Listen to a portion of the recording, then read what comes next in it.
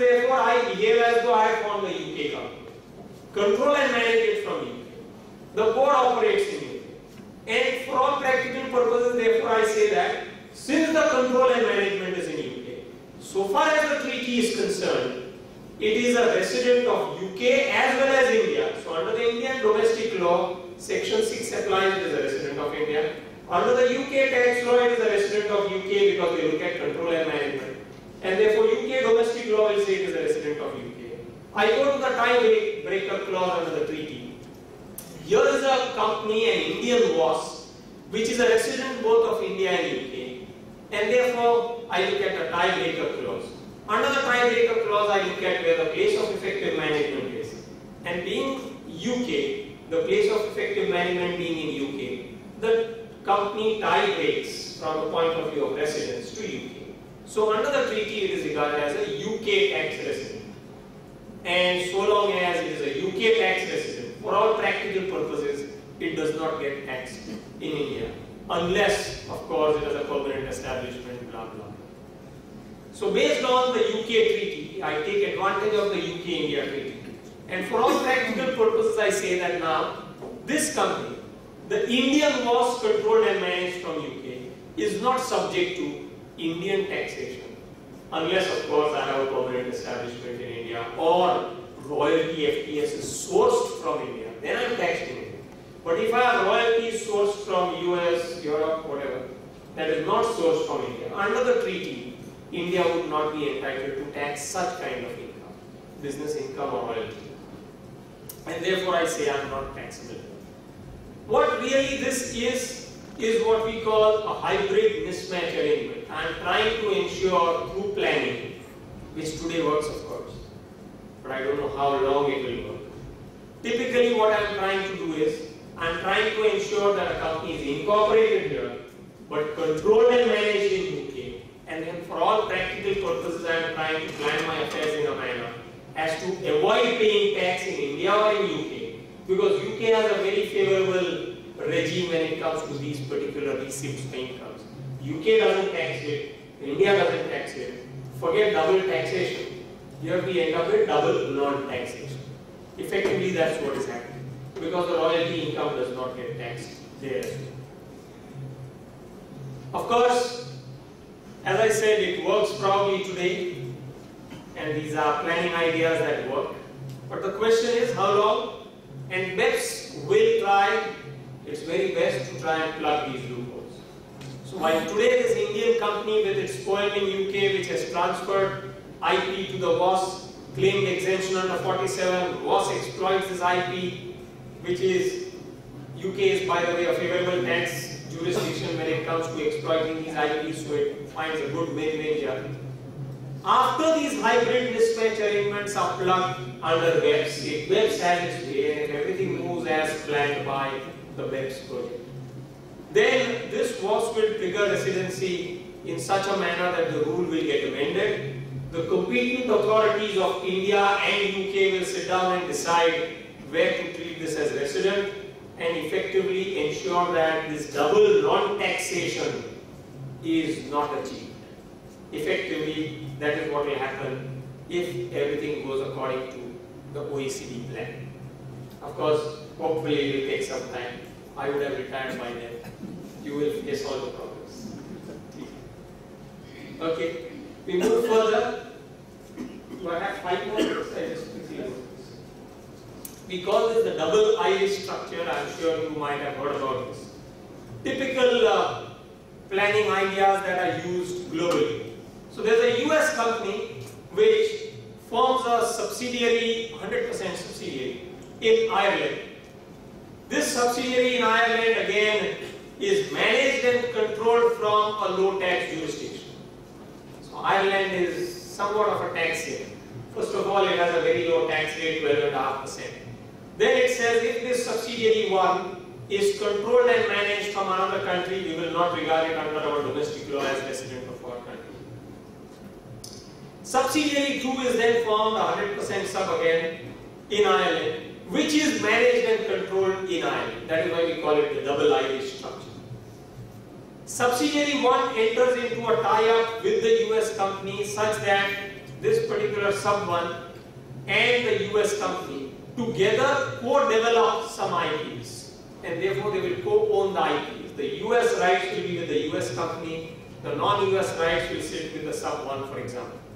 So they are co-developing some intellectual property, and some of the largest companies have done this. But anyway, so the non-US rights belong to this sub 1. They will cost share all the R&D expenses or all the costs for development of that particular intellectual property. This sub 1 effectively therefore becomes part owner of the intellectual property. US Co is a part owner. US Co owns it so far as US rights are concerned. Sub 1 owns it so far as the non-US rights are concerned. So far as the non-US rights are concerned, sub 1 in turn licenses this to sub 2.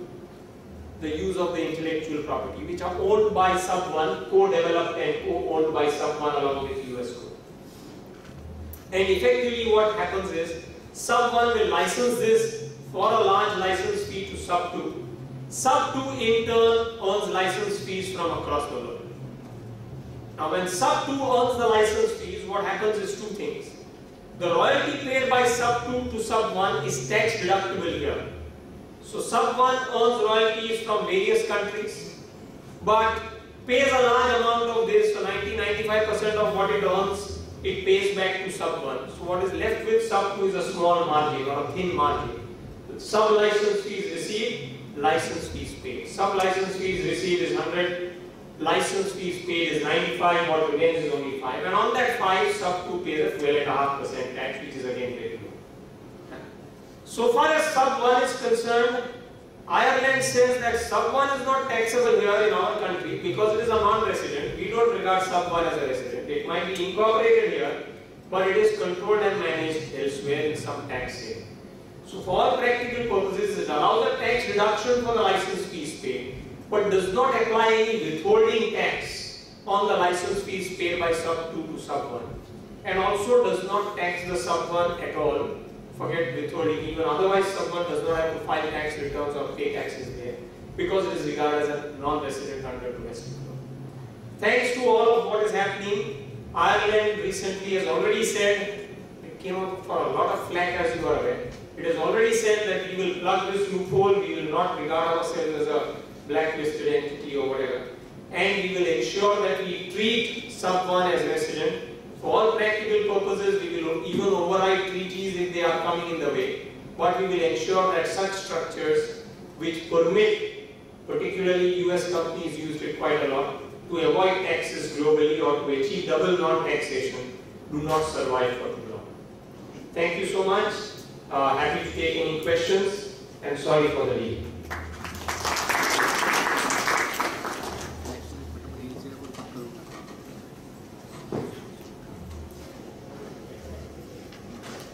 We have time for a few questions. If you have any, please raise them.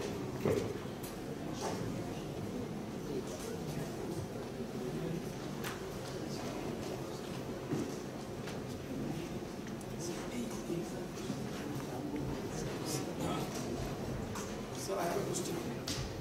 You? Let me answer the question. What's your view on this? You have discussed about the control not being with the person, that explanation which made control not necessary, especially with regard to Kumba shipping case or the Arizona case.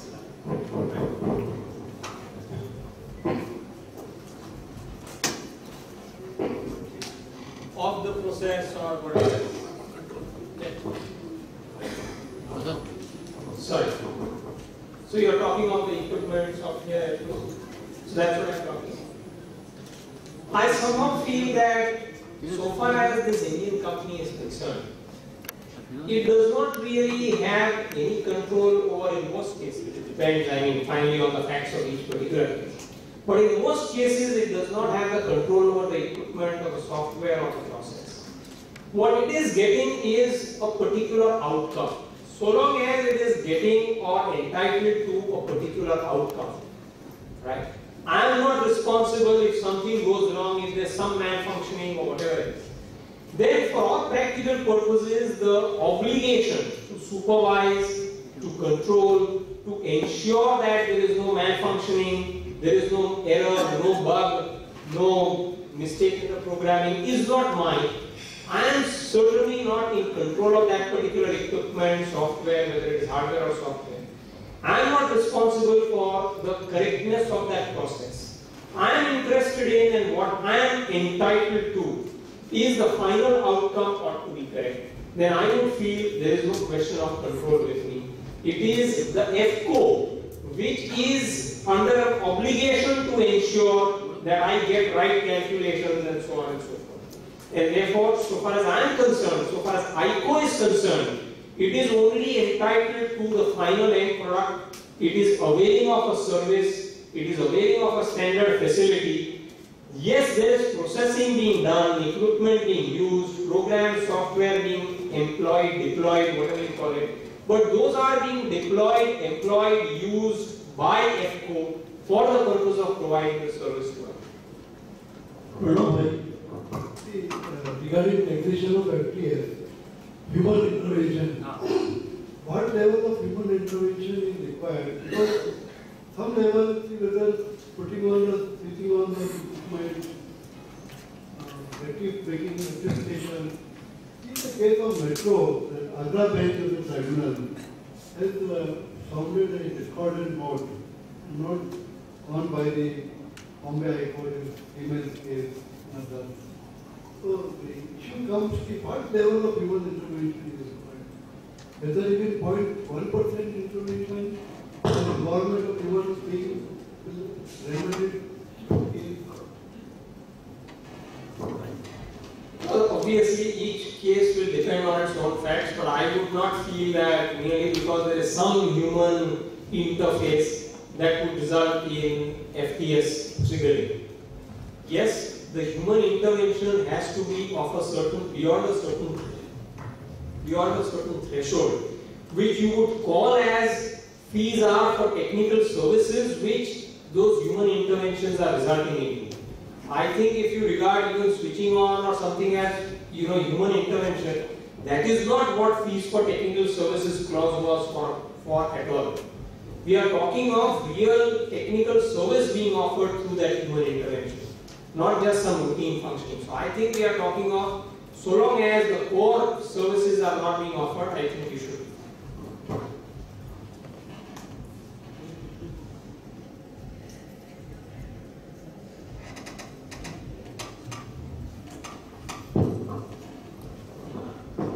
One question.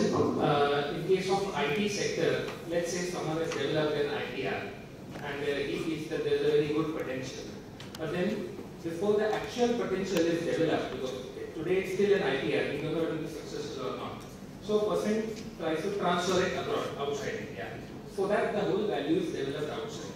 Now, in this kind of a scenario, do you think BEPS actions will affect such kind of transactions? By considering that in future the value was more, therefore it would have been at this stage. Are there any risks or? Okay, interesting question. It's based on, I think, the second last study that we saw.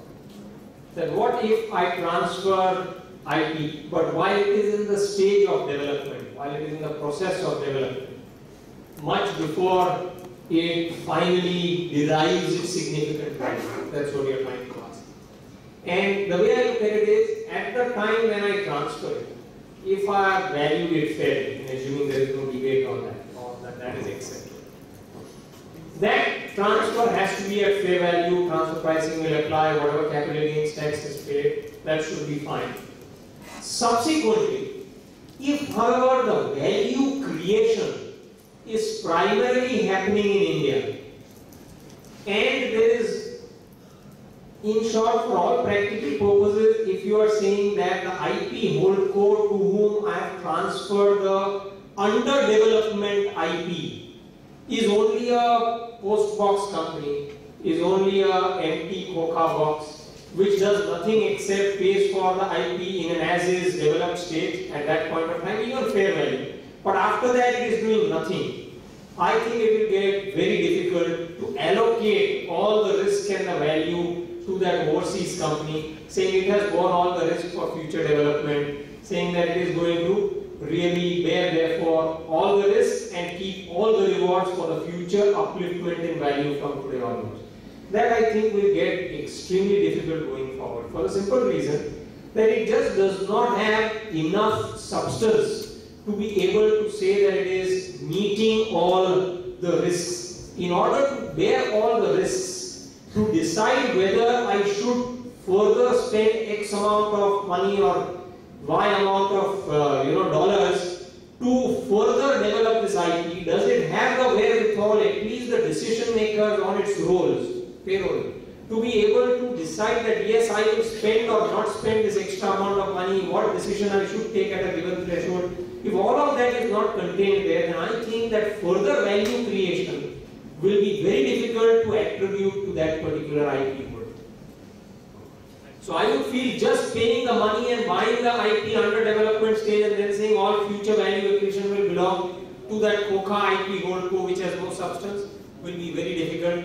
Value accretion will more and more increasingly sit where the substance is sitting.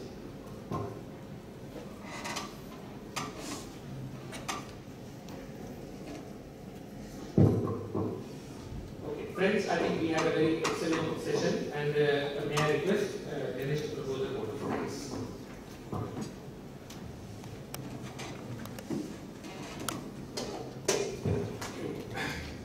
Good evening. The foremost question in all our minds, that we get the slides. The speaker has said, has consented, it will be circulated by email. It's been my privilege to propose this vote of thanks to Mr. Nasaita.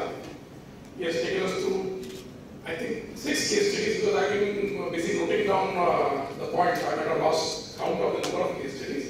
But he has explained each case study in a very short span of time, very clearly and concisely. We have been fortunate, since we are all here, to hear from my. Actually, for this today's conference, there has been an icing on the cake, if I can say so. I request you all to carry this vote of thanks to the very all of us. Before we break, we need to one or two things, one or two announcements. One is the feedback form has been given. Please, I give it outside while going. We also need to. We also need to thank a few people for this conference. I'll just take a minute. One members of the International Taxation Committee, headed by Naresh Bhai, who are on behalf of this conference. The managing committee, the office bearers, who have lent their full support for this conference. Of course, the faculty, who have given their time and the knowledge. The hotel staff, the chambers staff who also worked tirelessly for this. 2 people whom I would like to single out is like Shreyas and Karthik in absentia, who have been the conference coordinators. They have also worked very hard. And finally, of course, you all for having come. Thank you. Sorry. Okay, one other announcement. We have a June International Tax Conference to be held in Goa. This is between 18th June to 21st June. So please watch out for the announcement and please enroll. Thank you.